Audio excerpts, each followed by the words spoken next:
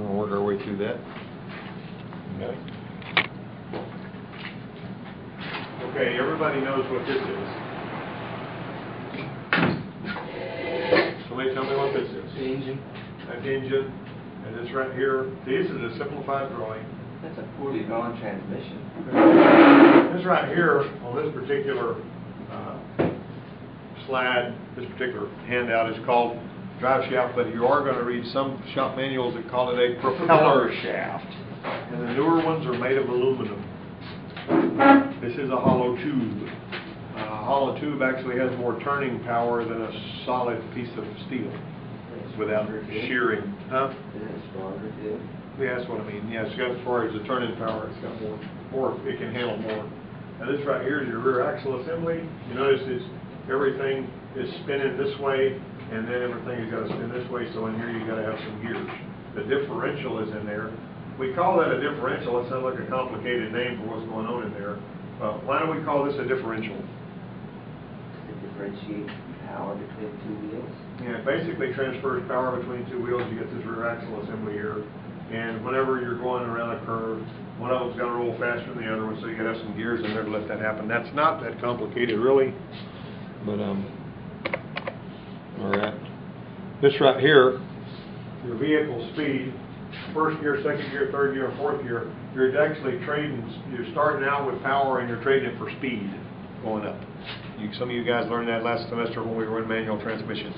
And this is a funky little graph that is made to do that. Your fuel economy, overdrive. Somebody tell me what overdrive is. Overdrive is the highest gear that you have inside your transmission. Right. Explain it so that I can understand it. Less than 1 to 1. Yeah, but I need to know more. I'm your girlfriend. I'm dumb. I don't know anything. You got to tell me better than that. Okay. It's a differential ratio of 0.85 to 1. The way that if you can't explain it to a 6-year-old, you don't know it yourself. That's what Einstein said. The engine is spinning slower than the drive shaft. That's what overdrive is all about, and that's for fuel economy. Now, overdrive was first put on some of the older pickup trucks way back when in cars, and what they would do is they would take off in low, and they had a planetary gear set in there with a little solenoid and some stuff, and when they take off in low gear, it's a column shift, for how many of you have driven a column shift vehicle? All right? I have. First, second, third, and then you pull it towards you and go up or reverse. Well, forward, you let off, you go and you let off, and it would get another gear. While you were still in first, it would do it automatically. It would kick a planetary gear set in and give you an overdrive range in that gear. And then whenever you max the clutch, it would drop that out and you go to second. So you had 6 forward speeds in those things, and they were getting a phenomenal fuel economy. And in the late 60s, they were crabbing about, the fuel economy was too good, so they took all that off of those manual transmission vehicles. Then they just put an additional gear in there later. But the long and short of it was there was a guy that was driving some kind of a 68 Chevelle that was all popped up that he had just bought. And he was up in, I heard about this, was up in North Alabama where the roads, some of the roads are long and straight. And he was out running the cops that Friday night. He was just taking off and leaving them and all that kind of stuff. And he'd spin around and come back and they'd try to get out of his way and all that. He was just having a big time. Of course, he knew when he got caught he was going to probably lock him up and throw the key away, but he was having fun. And so they called this old sheriff, and he had this old police interceptor that he had kept just for this kind of thing. And it had an old 64 Biscayne with some big police engine and a couple of carburetors on. So he takes off after this guy, and this guy's got his Chevelle running as fast as it'll go. The speedometer's already gone all the way around. It's hitting the post. And this car, the police car kept gaining on him. And when he looked over here, because he just had a 4 in the floor, he looks over here, and when this cop went past him, he pulled it down in high. He still had 2 gears left to go. Wow. That was amazing. But what it said was, he said he knew he didn't have a chance about running that guy because he had that Chevelle going as fast as it could. That old Biscayne passed him. It just kept on. It just had a lot more left, because it was a police interceptor. That's when they built the stuff, to fly. And with a high-speed rear end. It's just a funny story. Anyway, the outer wheels got to rotate faster because the outer circle is bigger. That's what I was talking about earlier, right? There's your differential. Somewhere I got that little differential thing laying around here that I like to hold up and talk about. We talked about this before. Okay, here's your rear wheel drive drivetrain. This is a sort of a top. Incidentally, this is reprinted with permission from the 489 Auto Workers Union, and it's actually off of a Ford handout that we got a long time ago. Okay, so here we got U-joints. Why do we need U-joints? This is gonna be some pretty basic stuff, but there's some things you think you know that you don't, huh? Yeah, you basically, the suspension is gonna move, the body of the car is gonna have to stay still, and you've gotta have this turning shaft that's driving the part that's moving. So you're gonna have to be able to continue to provide turning power while these two plate things are moving separately. And that's what these U-joints are for. Now, they can't bend a whole lot without getting hard. How many of you have put a long extension on something with a regular wiggler, like this, the plain old wiggler, in a socket and tried to spin it with an impact wrench or an air ratchet? Yeah. It goes, you know, whenever you do that. Well, the one that's made for an impact wrench just doesn't do that. It'll bend a certain before it stops, but it's always pulling the same. It doesn't get hard and easy. That's why they call that a constant velocity joint. These joints right here do the job that they need to do here, but they're basically, if you bend them too sharp, you feel them getting hard and easy, and hard and easy, and hard and easy. Okay, now, what is this right here? The exhaust, right? Yeah, well, that's the exhaust system. What's that?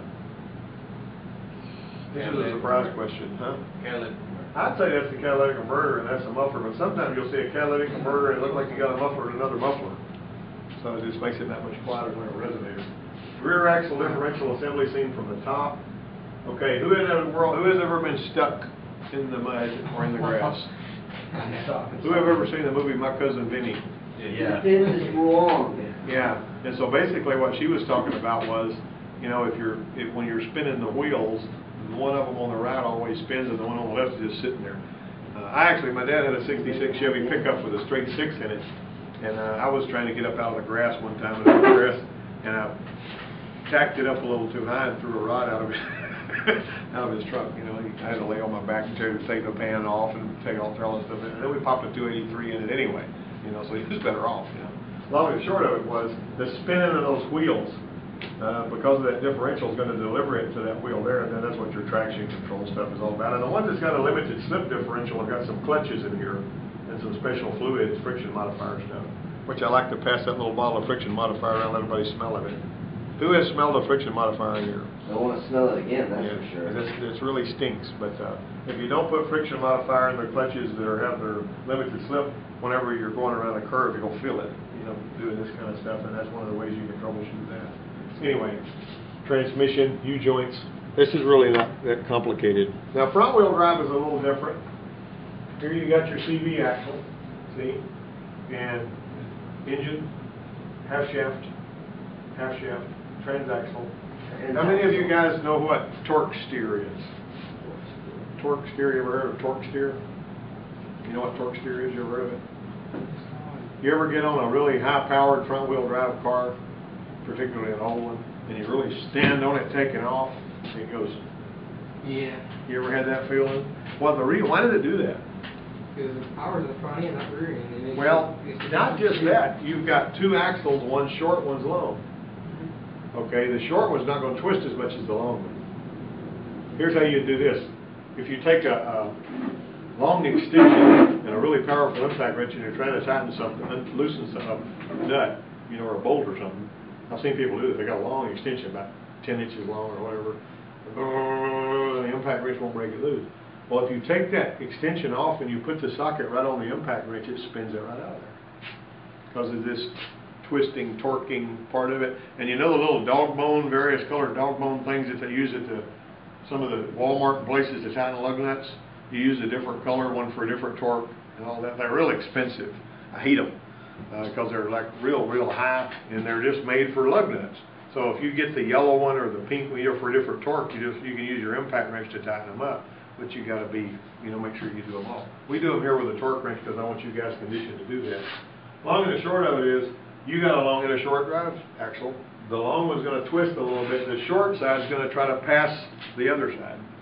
Now, is the short axle always on the same side of the car? Mm-mm. Some of the Honda Civics, the engine and the transmission are in there backwards. Yeah. And so that's but what they've done is, to minimize torque steer, is they put a good strong shaft coming out that long side, and they make sure that both of the CV axles are the same length. They actually have a little jack shaft holding the end of this long shaft. You can see what I'm talking about. When you get under a car, you'll say, oh, that's what he was talking about, because you'll see it. Anyway, that's the deal there. Hey there. I'm trying to get my brake calipers too. Yeah, let me get through this classroom session, because I just started it, and, give me about 30 minutes. Okay. This, guys, everybody's wanting some work done. Okay. Cool. Huh? But yay. All right. Now then, this is what torque steer was about. This is what we were talking about. And basically, there's some notes on this page below this, and you can see what they're talking about there. Some front-wheel drive vehicles accelerate rapidly, has a tendency to pull hard, usually to the right, even though the steering wheel and front wheel are pointing straight ahead. Off to one side, because the differential, the half shafts are unequal lengths, and the right half shaft's generally longer than the left on the ones that they're talking about there. Okay. All right, let me go. Now your CV boots, you got to pay attention to those, because if you look under there and you see busted CV boots, you can replace the boots, but it's usually not worth the trouble and the time to do it. Just $60 for a half shaft usually. Just put another half shaft in there and send that one back. But nowadays, $60, you don't even have core charge anymore on most of them. But the CV boots, they do have some that are split down the middle, so that you can just flip it right around. You don't even have to take a half shaft off. I don't like those because they don't usually stay together. You know, they usually come back apart at that split and you're back where you started. I mean, they may have some that are better than I think in Volkswagen. In the early Bugs had some that had 6 little screws with washers and all that. But some of them, whenever you take them apart and put them, I mean, they're supposed to have glue to put them together and all this, but I mean, I've never seen any of those last. They actually have some with a $200 air tool that you can slide this little accordion boot on and spread it out and go over there and let it come back and put clamps on it. Typically, we just throw a half shaft on it nowadays because they're getting everything new. And, all right. Now here's your manual transmission. The guys that have already been through this are really going to enjoy it. Yes. Isn't that right, Mudio? You understand how this works? I do. Can you look at this and explain it? You can, can't you? All right. Took that 1950s film for me to figure it out. Yeah. Okay, let me come up here and talk about it. You come up here and explain how it is that what comes in here goes out there with several different gears. Can you do that? That's your overdrive. That's your Wait a minute. Where's the input shaft? input shaft is right here. Is it? You better No, read the it's over words. there. Okay, keep going. Okay. Don't embarrass me. Okay, sorry. So, where's the centerpiece? This is first gear? No, the big gear's first gear. That's right. Big gear's first gear. That's right. That's your reverse? Yeah, well, Looks like it's can't. off on the other side. No, actually, the reverse is visible, and it's on this side of the. You're killing me. Alright, these are your synchronizers. So, this shaft and this shaft are constantly spinning. All that matters is whichever one the synchronizer slips in to engage and actually connect it to this shaft, which is the output shaft. So when you have it in third or fourth gear, whichever one it is, that's the one that you have a 1-to-1 ratio. Depending on the this whole thing is locked together. Even though this is spinning, this whole thing is locked together, and that's where it's transporting all your power out. That's your 1-to-1. That's your fourth gear. That's your 1-to-1. Then you got your overdrive, which is usually smaller. You see how they're different sizes? That's where you get your different gear ratios. The smaller one over here is, it comes in, comes down, all the way up, over, and out. Very good. Now what about second gear? Second gear, I'm going to say, these gears are confusing, I don't like them. I'm going to say, this is second gear right here. No, that's not second gear. Come on. This one is second Yeah, gear. there you go. Keep going. Well, I'm looking at the Give me power flow for second gear. Second gear comes over, down, over, up, and out. No. Oh, come on. Almost. You're almost right. I know this. Which gears are always in mesh and always It's on? always in Okay, mesh. come on. So it comes over, down, over, up, and out. That's where it goes. All right, there we go. And then third gear. Tell me third gear. Ay, Dios mío.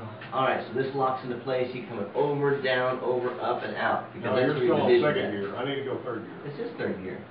Oh, you're right. I'm sorry. I was in email. I was wrong. That's fourth gear. Now what about first? First gear is this great big old guy right here. Yeah, okay. Because it's a ginormous one. Okay, give me the power flow. So you come over here to that gear, all the way up, over, and out. That's first. See there. He knows That that locks pretty this onto the output shaft. Yeah. If you remember that division, that's the He important just part. endured a board exam. I The beat my division head between like these an two hour. shafts happens right here.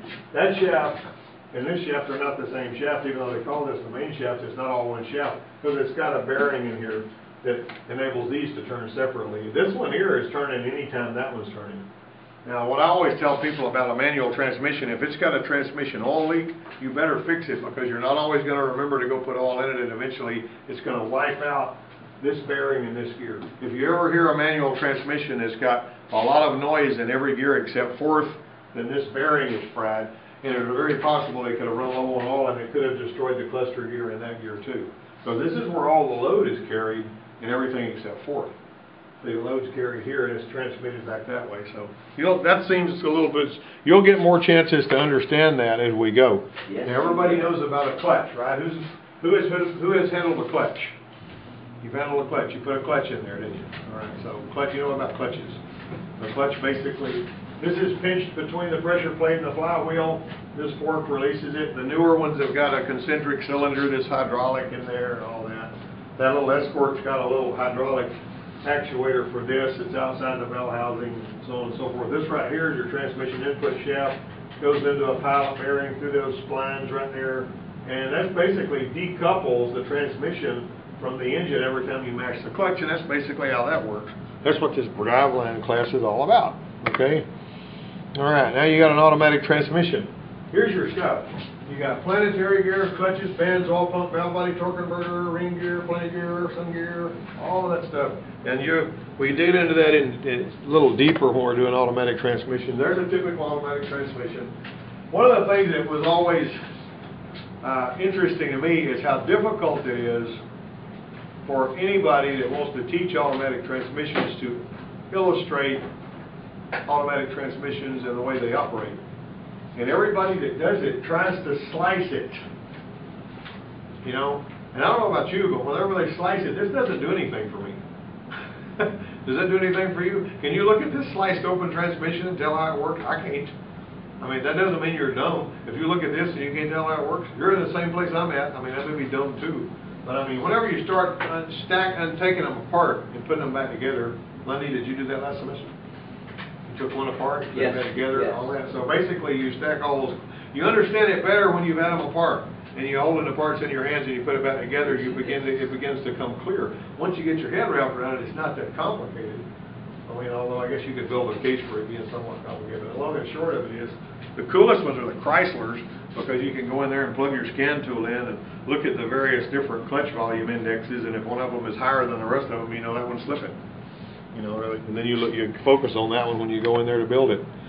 All right, then you got your Prindle stick. You know what a Prindle stick is, right? Prindle. I know what a Prindle is. PRNDL. You know, that's a Prindle stick. That's what that is right there.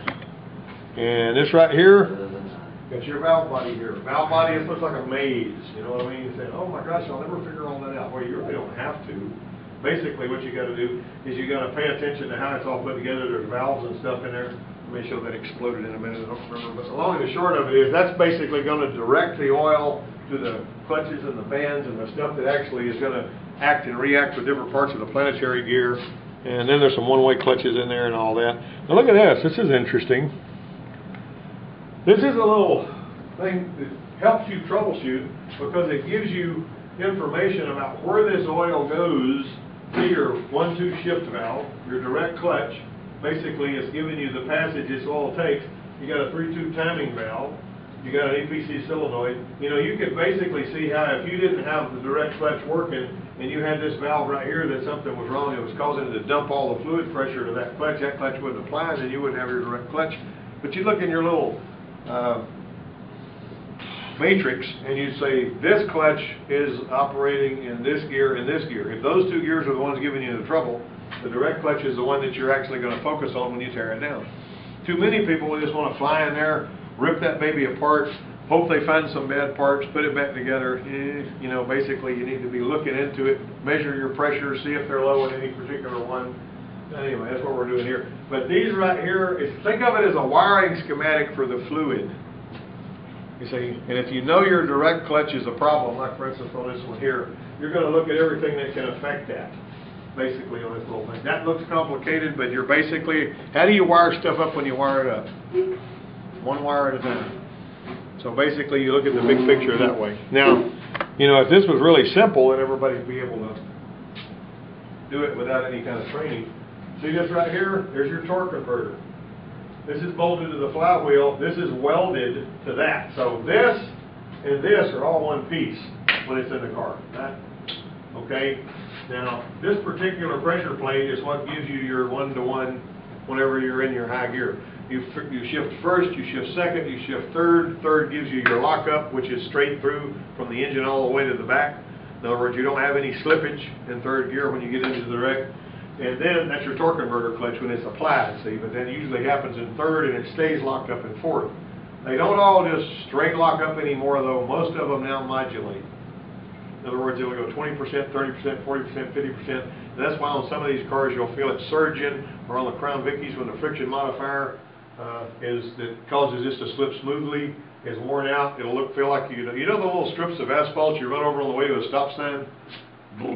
It'll feel like that. If you feel one like that when there's not any of those asphalt strips down there, you do a transmission service on it and that takes care of it. All you got to do is change the fluid. Then you're putting fresh friction modifier back in there with the fluid if you use the right fluid. This is the turbine. The turbine connects to the shaft that goes into the transmission. These little flats on here can do to the pump, and that's basically the fluid pump fills this up. Now, this place right here, as this fluid from this impeller, see these little turbine vanes? What's in here looks just like that. And as this spins, it throws fluid against that, and it turns that shaft. Now, this little torque multiplier here causes the fluid after it has already gone in there and hit those blades to come back in an angle so that it can hit them doubly hard. That multiplies your torque, and in the middle of it is a one-way clutch. But where I'm getting at with that, and you'll learn more about that when you other guys finally get an automatic transmission. But that's your torque converter, and that's where the heat is made in an automatic transmission. Somebody will be sitting with their car in gear in a traffic jam somewhere on a hot day, and they just leave it in gear, and it tends to overheat and boil fluid out the vent. So be careful to put it in neutral if you're sitting in a traffic jam. Hello. Hey. Hey, Alice.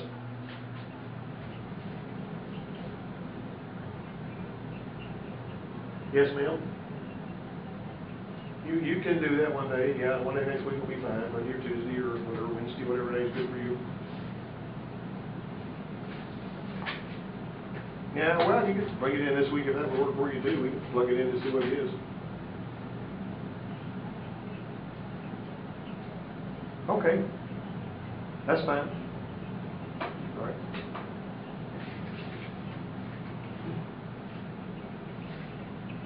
Yeah, that'll be something we can look at too. I got an idea that I know what's wrong with that, and I've got some guys that would just love to pull the gas tank off that Lincoln. Yep, we're going to pull the gas tank off and do some work in there. Yep. Okay. Yeah, I think we can make that happen. Bring it on. We'll look at it. All right. Okay, more work for somebody, more work for somebody. All right, that's good. Okay, now then, look at this. Transmission oil cooler is not always inside the radiator end cap. Got me? Now, we had this Dodge Caravan, kind of like the one that was sitting there this morning one time. Comes in here, and it's basically got she says, well, the transmission feels funny, and they tell me down at the filling station that it's got water in the transmission. And I said, well, and then my initial thought was, is these coolers in the end cap have been breached and they're letting coolant get into the transmission, we could have a big problem. Well, I pulled the dipstick, and yeah, we saw some milky looking stuff like there was water in it, and it was acting funky when it was shifted. And I said, I think I'm going to go ahead and see if this radiator, and then I got to looking at it. It didn't have an internal cooler on the radiator. It had an external one, which is a little pipes, kind of like those, you know, you see there. Here's our parts. You got me some spack fluid? All right, but anyway, this is a kind of a funny story, because what we did was we replaced the solenoid body, which is on the outside of that transmission, and we did a full fluid exchange, because I don't know how the water got in there unless you went through a deep puddle or something. And let's see. Mitsubishi. That guy's name is Webb. I could put that in there. All right. You know what to do with that, don't you? Take care of that on me. Put those on the desk. All right. So anyway, I'm telling you this for a reason. We did a full fluid exchange with our machine. We replaced the solenoid body, and she drove away on it. And I said, we may have to replace the transmission or rebuild it or something. Well, let's see what it does. And I wrote about that in one of my Motor Age articles. And some guy sent me an ugly email, and he said, you're never supposed to do anything like that. You're always supposed to rebuild the transmission if even a teaspoon of water gets in it.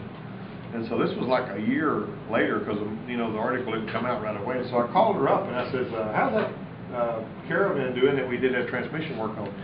Well, I drive it to Montgomery every week and it's never given me any more trouble. Once you put thousands and thousands and thousands of miles on it. You know what the long end of that story is? Proof's in the pudding.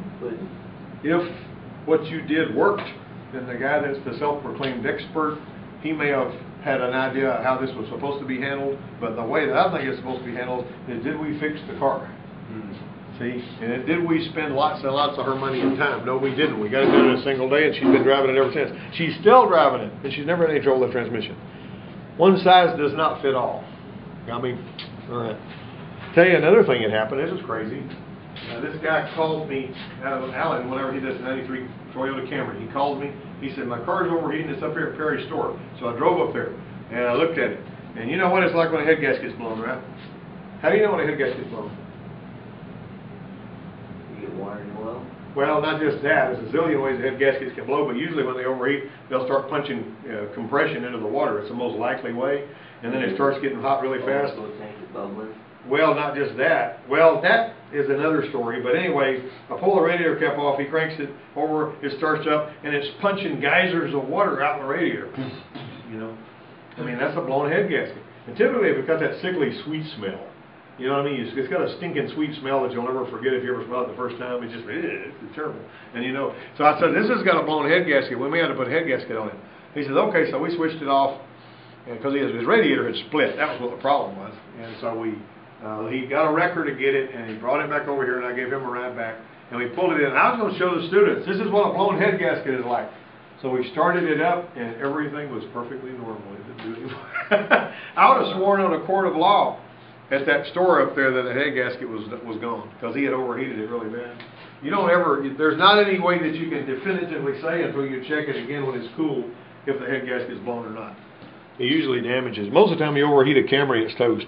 But anyway, the transmission cooler isn't necessary because of what? Somebody back up. Where's the heat created in an automatic transmission? The torque converter shears that fluid and makes the heat. Okay. Okay, here's your common customer concerns. Leaking fluid for shift quality, hard shifts, hesitating shifts, late shift. That can result from worn out transmission, low transmission fluid. What if I told you that I got in a car and I cranked it up in the morning and I put it in gear and it sat there for a second and then it caught? Low fluid. Yeah, that's low fluid. What if I told you that I drove off on it and when I went around the corner, it felt like it dropped into neutral and then it caught again? That'd be low fluid also. That'd be low fluid. What if I pull the dipstick out and I don't see low fluid? Is the engine running? Wrong dipstick. That kind of thing. Somebody sticks the wrong dipstick back in there and it's actually reading wrong. It's reading full when it's not full. It can still be low on fluid. You know, one of the really good transmission mechanics I knew, this guy was driving one that's doing it. He says, what do I do? What do I do? And he says, it's showing full of fluid and this engine's warm, engine's running, all that kind of stuff. He add a quart of fluid to it. He goes, but it says full. I don't care. Add a quart of fluid to it. He did, and all the problem went away. See what I mean? Now, the easiest thing to do when you're doing transmission fluid is to let one be low on fluid when you think it's full. Now, the fluid expands. The water in the radiator, the coolant expands when it gets hot. The fluid expands when it gets hot. If motor oil expands when it gets hot, I don't know if I've ever been able to detect it. Transmission fluid does, coolant does. Okay, you got that? And automatic transmission fluid is also good for oiling your machine gun too, by the way. So, all right. Checking for proper fluid level. Some of them now have lifetime fluid in the transmission. Some of your Mercedes cars and all that fluid you're never supposed to change. That fluid, the transmission on the floor back out there came out of 2007 Charger. It's a Mercedes transmission. It's got a dipstick tube, but no dipstick. I got an $88 tool. You got to get the fluid to a certain temperature to run that thing down in there, and it basically touches the bottom of the pan. It's got millimeter graduations. You need to know how many millimeters deep it is. I like that. Ford's got transmissions without dipsticks. Chevrolet's got transmissions without dipsticks. The smartest people I've seen are the Mercedes that the transmission guy has got a dipstick he can use, and he can put fluid in with the top instead of having to raise it up on the lifts and do all these shenanigans like you have to do on those other ones, with all due respect. All right. Okay. Four-wheel drive. Got a transmission, got a transfer case, got a front drive shaft. Got it? Front differential. Got a differential back there, got a differential up here. Everybody got that? All right. This opener takes a little longer than we usually stay in here. whenever you put a vehicle in four-wheel drive, what's coming out of the front differential has got to make it out to the hubs and it's got to drive the wheels. Now, you might notice a lot of the vehicle, like our old Bronco out here, has got these, knobs you got to turn out there on the hubs to put them in, to lock those axle shafts to the hub so that it'll pull the front wheel. Most of them nowadays are done with a vacuum. How would I do that with vacuum? How do you do that with vacuum? Yeah, how to do it with vacuum. I've got a shaft coming out of the differential. I've got another shaft going out to the wheel. I've actually got little splines on the ends of these two shafts, and they're butted up against each other, but they're not connected until the sleeve slides over all those splines. Ta-da! So you got a fork with this vacuum. When you put it in four-wheel drive, it automatically spins up and starts spinning the front drive shaft, which starts spinning the front differential, and the hubs are locked whenever those little collars go out. That was something that Jeep was doing a long time ago. Jeep wrote the book on four-wheel drive. You know what I mean? Smoothest way to do it. Okay, you got automatic four-wheel drive. Now, what is driveline wind-up? Anybody got any idea? What's going to happen if I take my Bronco and I've got the front hubs locked? And a lot of front hubs are automatic. Not all of them do the collar thing I was talking about. Some of them lock automatically out here in the end of the collar. All right, if I put it in four-wheel drive and it starts spinning them and it locks the axles in, and I'm on dry pavement, what's going to happen? I back out of the stall, I turn the wheels, and everything winds down and comes to a halt. And it feels like something just stopped me. And then I pull back forward and all that unwinds and I'm rolling free again. That's driveline wind up. Whenever you got four-wheel drive, you need to be on gravel or mud or something so the wheels can kind of spin independently of each other and not wind up. If you're on dry, hard pavements, that's not going to work unless you have one that's set up for all-wheel drive and it's got a viscous coupling in there that lets it slip but still delivers power. I'm kind of moving pretty fast on this. There's a little electric motor on the transfer case on these electronic four-wheel drive transfer cases, and one of the things that you're going to do this semester in Driveline is you're going to take the transfer case apart and you're going to see how it works. You're going to put it back together. It's part of what we do in here. And there's one over there that's got an electric motor on it. The electric motor is what actually it's got a glorified wiper motor because it's got little contacts in here, that basically tells it which gears it's in and all that. And that motor likes to crap out. My Ford F-150, the motor crapped out while I had it in 4 low. Yep. And I drove it for 2 days in 4 low. And finally I figured out what it was, and I pulled the motor off and I manually changed it into 2 high. That's right. That's what if you can do that, the transfer case is fine. And that motor, I like to hold the motor in my hand. And I like to turn it, with the wires plugged in, and I like to change it and see if it'll move. That's what I was trying to do, and it wouldn't turn. Yeah, you were thinking clearly. Now, I will tell you this, Sean Grant was telling me about one that Harper Electric had, an F-250 they had to go get. And they were driving down the road about 70 miles an hour, and there was a recall on this at Ford had. And something happened to the electronics or something shorted out, and it went into four-wheel drive going down the road, four-wheel low. Oh, and the transfer case exploded like a bomb. I'll bet it would. But they basically it was a disaster area. But that was something that they had to fix. Got road noise. Four-wheel drive vehicles might have additional road noise due to aggressive tire tread, driveline noise, driveline wind up. People not familiar with the operation may be confused. And listen to that. We're already at the end of our handout. Now we're going to go through our little test here. Is going through our test good? Is it, our friend? You got a test that I gave you already. There's your opener. I got a pen I can use. I'll give it You back. don't have a pen? I've been bringing one every day and forgot it. That is my pet peeve, is somebody that doesn't have a pen. Can you sharpen that pencil? You have a pen sharpener? Oh, okay. Yeah. Amateur doesn't bring a pen. All right. Now then, let's turn this thing around. We're going to talk about our test. Go through it, and we'll be through in a minute. Then we go back out in the shop and get the rest of our work done. All right. You got it? All right. He's got his pencil sharpened. The automatic transmission's hydraulic system uses transmission fluid under pressure directed through what? Well, wait a minute. What's going to shift the gears automatically? What does the fluid go through in order to make it go into the different gears? What component? We talked about it. What is it that enables the transmission to shift automatically? What does the fluid go through in order to make that happen? The valve body. The valve body. That was the answer we were looking for. Valve body. What's the purpose of the transmission? Oh, that's to transmit power from the engine to the wheels? Sort of, but what you're basically wanting to do is you want a bunch of different gear ratios. I've got an engine. How many, how many thousand pounds does a car weigh? 4,000, 5,000? Yeah, depending on the size of the car. The engine doesn't have enough power to pull that car unless you've got it going through some gears. Gear ratios. You know, like you got a 10-speed bicycle. Anybody ever ride one of those? Yeah. Yeah, I got one. Okay, what are you doing? What are your legs doing when you're in low gear? Switch Yeah. fast.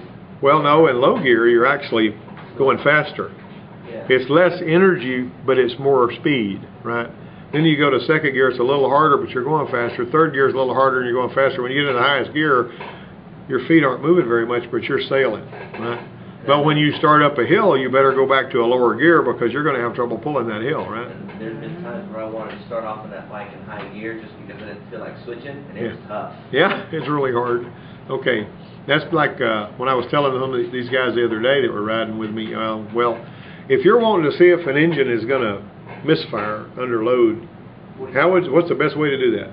45 miles an hour. 45 miles an hour, torque converter locked, highest gear that you got, crowd the throttle just a little bit, and hold it just a little crowded going up a hill.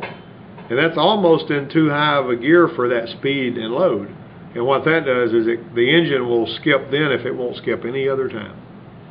Boom, boom, boom, boom, boom, boom, boom, you know. All right. So the purpose of the transmission is to provide gear ranges that will enable the engine to pull a car that otherwise would be too heavy for the engine to pull. The blank allows each drive wheel to rotate with the same amount of power, but at different speeds when necessary. Differential? That's the differential. All right, you got that? All right, let me turn that off. Okay. Torque steer occurs on some front-wheel drive vehicles. Why? Because the half shafts are different sizes. That's right. You got that. Different size half shaft. Make sure you're at that so that it can make sense to my work study student, because she doesn't understand what you wrote. She will mark a big red X on it. She's very militant. I told her to make me a sign saying don't block doors on the other side. You know, she's from Long Island, New York, and so she's got this, you know, hard-bitten way about her. So she makes a sign that says, if you park your car in front of this door, it will be towed away at your expense, and we will have you arrested. And she didn't, you know what I'm saying? So I had to go back and, no, she didn't say we have you arrested and all that. But okay, look at here. Look, what is number 1 in this diagram right here? Number 1. The output shaft? He's looking at him. He's just really sharp. Yep, output shaft. What about number 2? Input. Input shaft. And number 3 is something that you may have trouble with, synchronizers, right?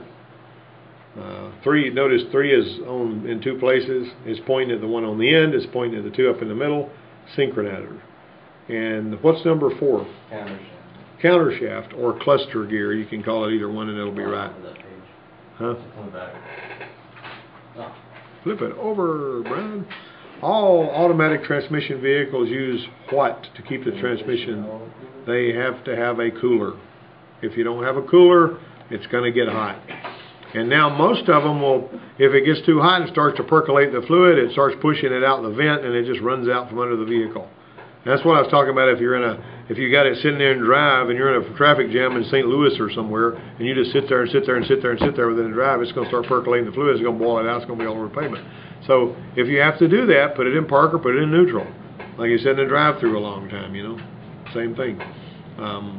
If you start understanding more about how a vehicle works, you'll actually start doing things differently. You know, if I'm sitting in the drive-thru, I kick mine up in neutral just because that's on my mind. You know, I don't want my transmission overheating, sitting there shearing the fluid and like that. Most four-wheel drive vehicles are set to run in two-wheel drive because of what? No. What did I say? I had a very extensive little exposition I gave about a principle called. It wasn't torque speed. What was it? It was brake. Wind up. Remember all this wind up talking? Everybody's, oh, I remember now, even though it was 2.5 minutes ago. Okay. To disengage the front drivetrain from the wheel of the four-wheel drive vehicle may have. That's That's the locking hubs? Locking hubs. Or the vacuum actuators? Yeah. Driveline wind-up happens when? Come on, guys, I talked about this at length. Part-time four-wheel drive on high. Four-wheel drive on hard pavement, that's right. You're supposed to be in mud or gravel or something. Current model vehicles use a blank which prevents the engine from being started unless the clutch pedal is fully depressed. Clutch safety switch? Yes. Back in 1983, I was working at the Volkswagen dealership in Enterprise, which is not even there anymore. The building's still there, and it's not far from where I live. But anyway, those vehicles didn't have clutch safety switches.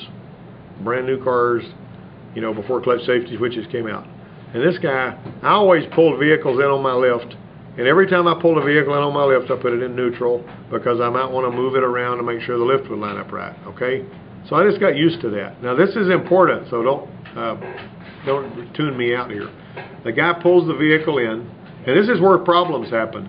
Somebody else is involved in the job, and they do something you don't expect. He pulls it in, he leaves it in first gear. Every time I put one on my left, I put it in neutral. All right, so it was pulled up and it was facing this.